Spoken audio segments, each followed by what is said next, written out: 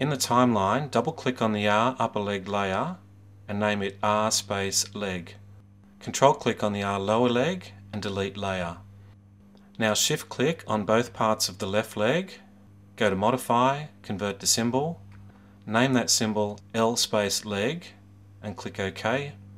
Name that layer L space leg and delete the L lower leg layer.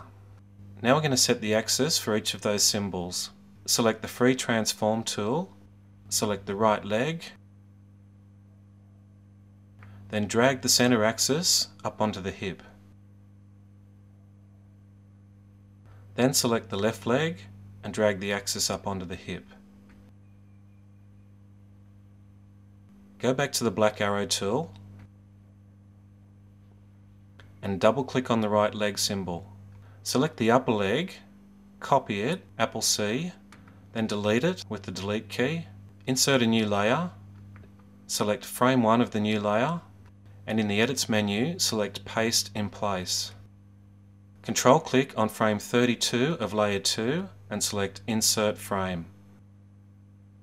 Control click on frame 1 of layer 1 and select Create Classic Tween. With the Free Transform tool selected, move the axis of the lower leg up onto the knee. Control click on frame 32 of layer 1 and select Insert Keyframe. Move the play marker to frame 16 and insert a keyframe.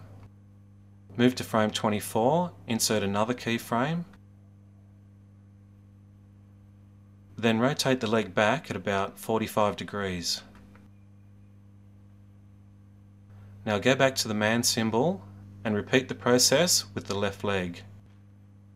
Double click, highlight the upper leg, Apple C, delete, insert a new layer, select frame 1 of the new layer, go to Edit, Paste in Place.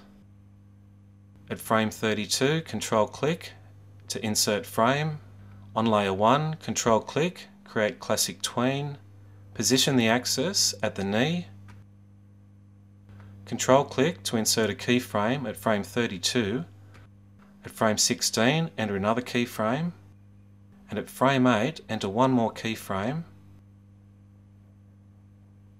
And rotate the leg back to about 45 degrees. Then click on Scene 1 at the top left of the document. Now save your file, go to the File menu, scroll down to Save, name the project Man Walking 01 and give it a directory path. And click Save. And in the next lesson we'll finish off making our animation using tweens.